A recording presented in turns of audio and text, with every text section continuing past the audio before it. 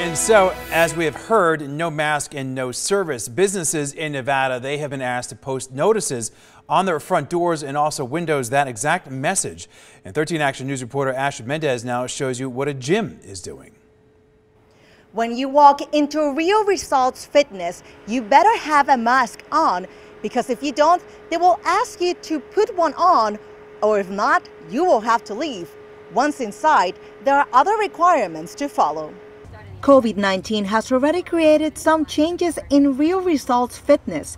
Virtual classes, smaller groups, and employees wearing masks. But now, customers will have to wear one too when they walk inside. The only exception that we've allowed is for the working out time frame.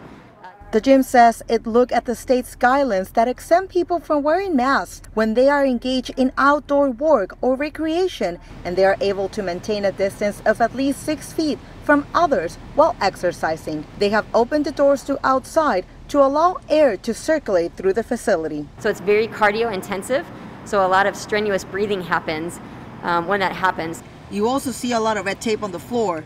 It's to social distance its customers while they work out in those boxes. They go directly to their box until the coach directs them where to go next, which is basically one at a time. They get their equipment, they come back, that equipment stays with them the entire time that they're there.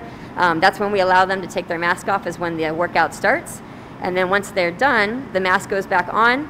They sanitize their own equipment, wipe down their space. When they leave, an employee defogs the equipment too. Other gyms may have a different setup, which might require you to cover your face at all times. Clearly, if your gym has lots of people crowded, you probably don't want to be going to that gym at all. But if they have done a good job of social distancing their clients and you're wearing something light, it's going to be easier to exercise that way.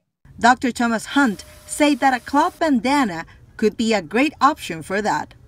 Other places like community pools may have their own guidelines of how they're going to be reinforcing those face coverings. So it's better to contact them before you go there to avoid any surprises. Reporting from downtown, Astrid Mendez, 13 Action News.